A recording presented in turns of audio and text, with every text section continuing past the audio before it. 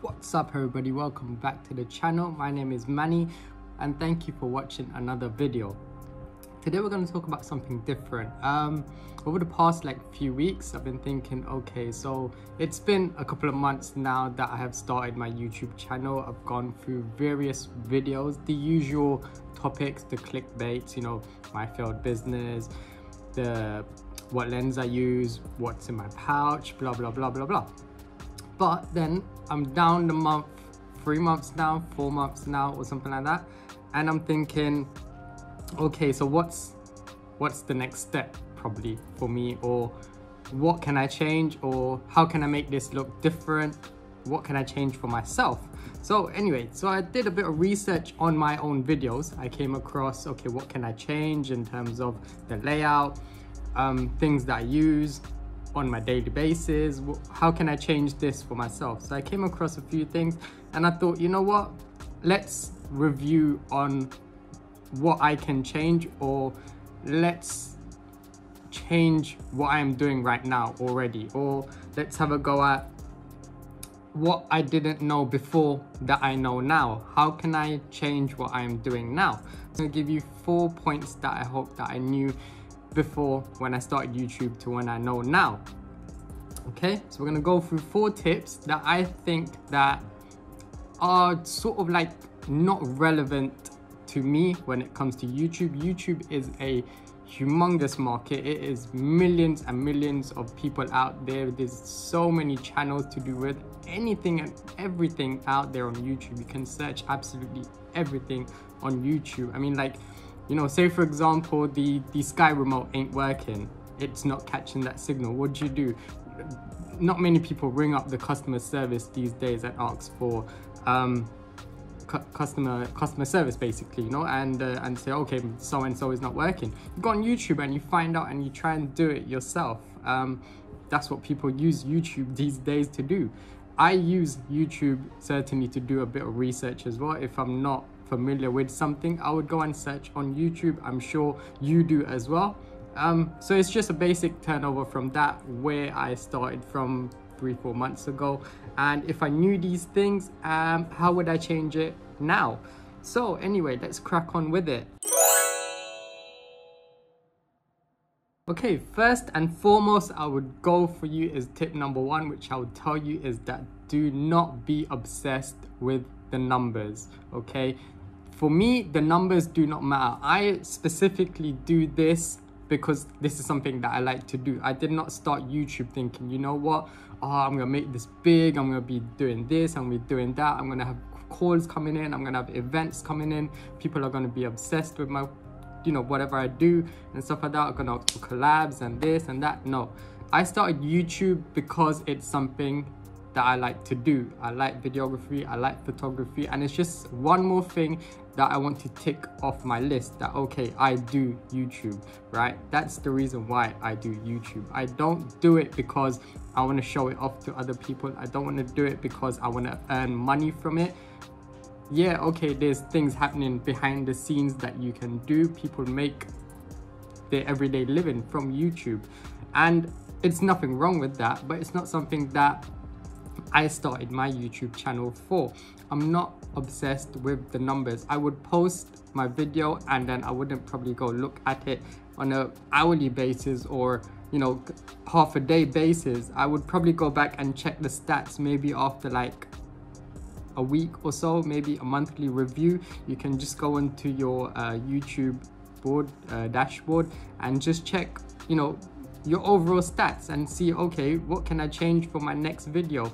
Because that will bring you from one video to the next if you think about that, okay, the numbers matter to me. For example, Instagram. Take for example Instagram, your Insta page, and you post a picture or you post an Instagram story.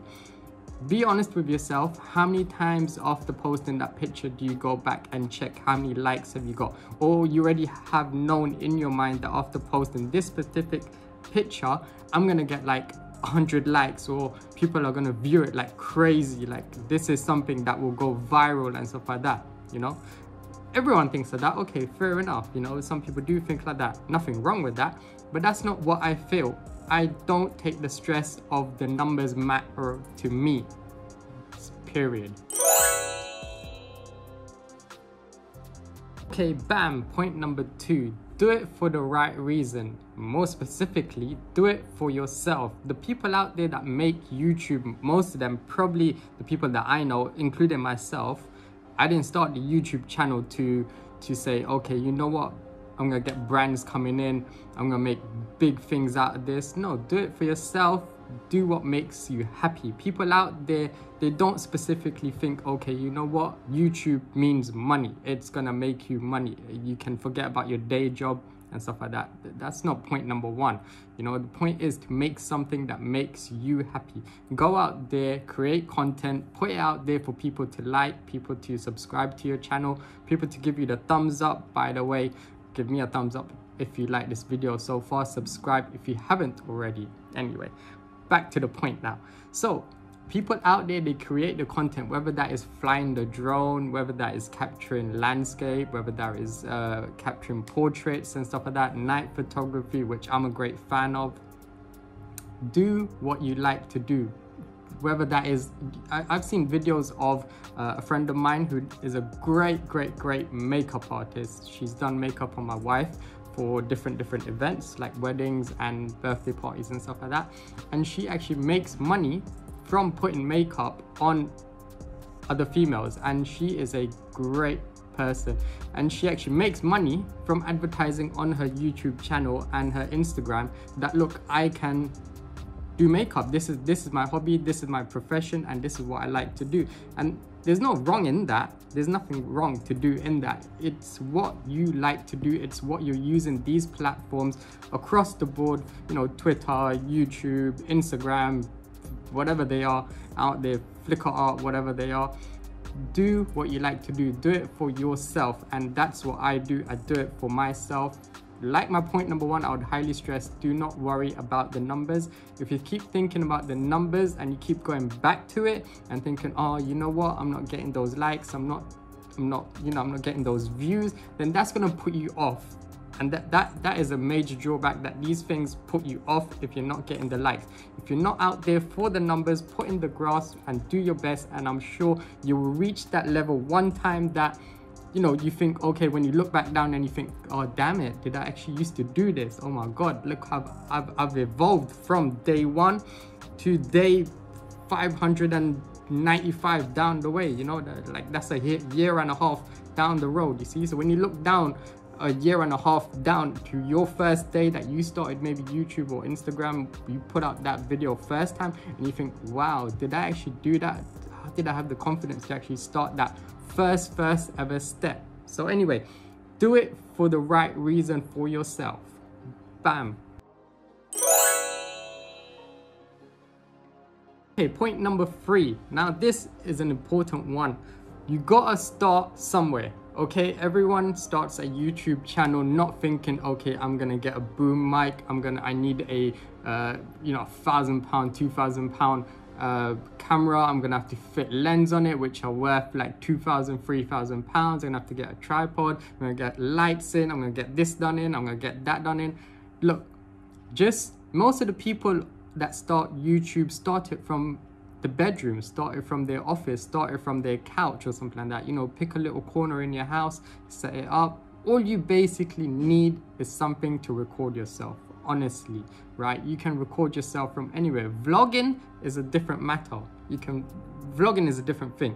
But if you're giving tutorials, if you're starting from your bedroom or something like that, you basically just need something to record yourself of, even if that is your phone, to be honest with you. People are not gonna, you know, have a look back at it. You can't see what I'm recording on right now.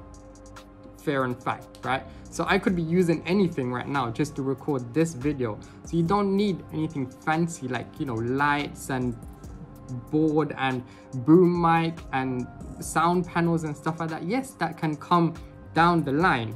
Okay, if you make the money from YouTube, if you make money, if your clients get in touch with you for photography, whatever, videography, and the money comes in, yes, invest in what you're doing. So move the step up. But really and truly, you've got to start somewhere, and that's what most people do. That's where I started. I started from a desk in my office, my workplace. I'm still at my workplace, and I'm at a different workplace right now. I have another place where I work as well. So this is our branch number 2. But anyway, that's a topic for another day. But that's where I started.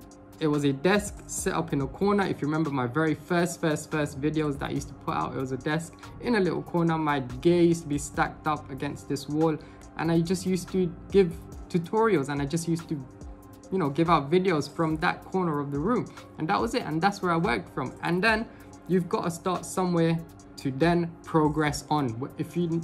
If you think that, okay, you're progressing and you've made changes, that will grow your own confidence in yourself to say, okay, you know what, I can move the camera now, for example, half a meter away from me, an arm's length, and I can talk on it rather than having it so close by, because everything is just close by, and you're just, you know, you just don't have the confidence to say, okay, you know what, you know, I just need the camera in my face to pretend that I'm not vlogging or I'm not making a video. Whereas if you have the camera out there at an arm's length, which I have right now, you're not afraid. You have that confidence to now say, okay, you know what, I'm a vlogger. I know what I'm doing. I know the settings on my camera. I can do this, I can do that. And you can adapt to different places and the different scenarios that you get. So, fair and fact, straight up, you've got to start somewhere, okay? It's not a bad time to start YouTube anytime, I would say. Go for it if you're into YouTube, if you want to make a good video out there and you think that you have the skills. Really, if you don't even have the skills, just go for it. I think YouTube is a great platform for you to tick something else off your list to say, you know what? I put videos out there on YouTube, because that grows your confidence to say I make videos of myself. It's quite a difficult thing to say, okay, you know what, I'm gonna speak to a camera. It's a bit funny, you know, it's a bit weird, because you hear your own voice when you look back at your own videos. You might think, oh my god, is that how I talk? Oh my god, look at my face, how it's frowning. Oh, look how my cheeks look how my eyes look. But you know what, it's just another thing that ticks off the list. Yes, put in the effort of making things happen, of making things different to your previous videos. Upgrade your lighting, perhaps upgrade your mic, upgrade your audio, upgrade your lens and stuff like that. But that can all happen in due course. You don't need spectacular things just to start a YouTube channel. To be honest with you, you just need something that can record you. So there you are, bam. That's point number 3. You've got to start somewhere. Now, next point, thumbnails and titles. This is a major factor, I'm gonna tell you, because I struggle a lot with thumbnails. Like on my videos, I might take like an entire day just thinking, oh my god, what do I put as the thumbnail? Because the thumbnail and the title must work together. They gotta be like, you know, clockwork to elaborate with each other. Now, if they don't, you know, give a meaning to your video, then it's not going to be like a clickbait. Okay, that is wrong. People do put up videos on YouTube and title it to be clickbait. For example, mine, I'll be honest with you, I put up the video my failed business, and I did think of it as a clickbait because people will want to know, what did I fail in? Yes, there's people out there that want to see me fail. Okay, it's just a fact of life. Okay, but anyway, period, out of the window. Titles and thumbnails, they must collaborate and work as clockwork, and you must specifically must pick the right thumbnail for your videos, because thumbnails are what attracts people to click on your videos. Like I said, I might just take about a day just looking through what can I put as my thumbnail. You know, the video might take me like a couple of hours to make, editing half a day, maybe a day.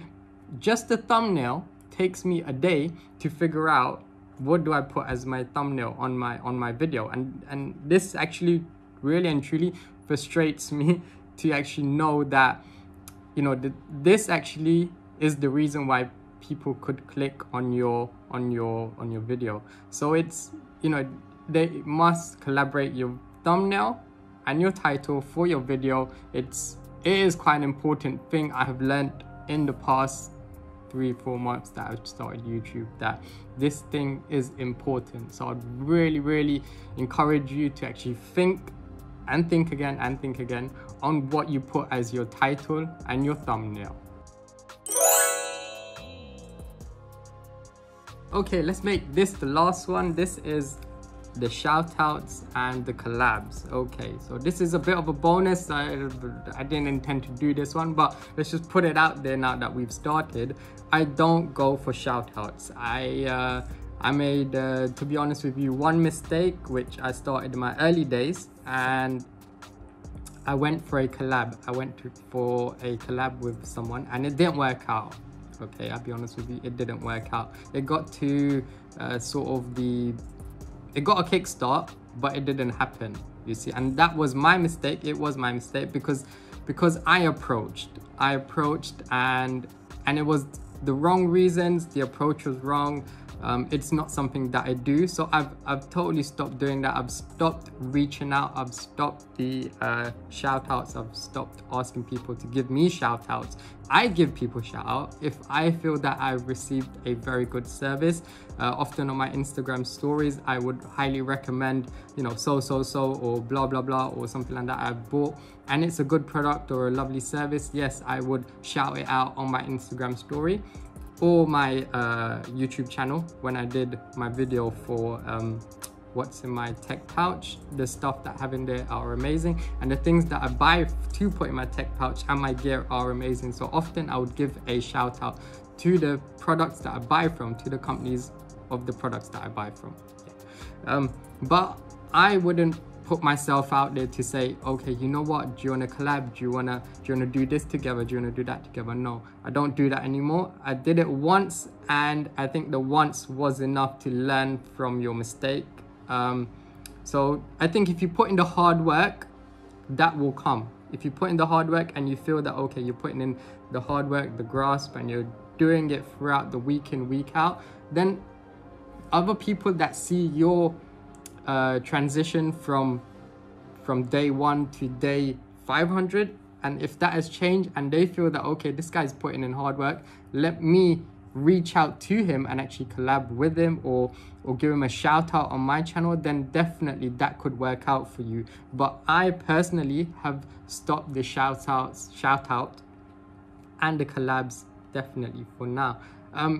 There's nothing wrong in that. If you do it, yes, but I would recommend that if you was to collab with someone, this is a really good tip as well. If you was to collab with someone, I would say collab with someone on the same caliber. So if the opposite person has the same amount of subscribers, or they are doing something similar to what you do, this can, you know, that can work out for you. If the same person is doing something similar to what you do, yes, that's a collaboration that can work. But if you're doing something totally different across the market and you're asking someone, okay, let's collab together to just grow, or hopefully, or you know, just anticipate the fans or something like that, or just put it out there, it's not really gonna work. So my collab that I went out for, my mistake that I went for this first collaboration, it didn't work out for me. It got a kickstart, but that was about it. We didn't put together a video or any story or anything together,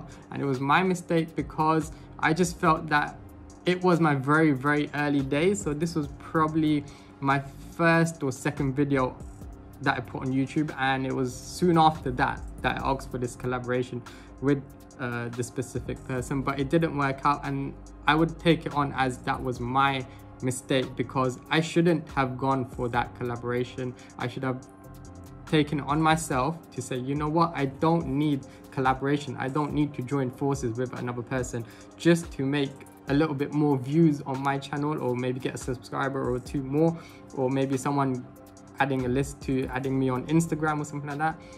Highly wrong of me. So I don't go for shout outs and collab, but I would say that, okay, for the right reasons, if you're gonna go for collab, then do it with the right person. Maybe this person that is doing more or less the same thing as you do on YouTube or Instagram. Fair enough.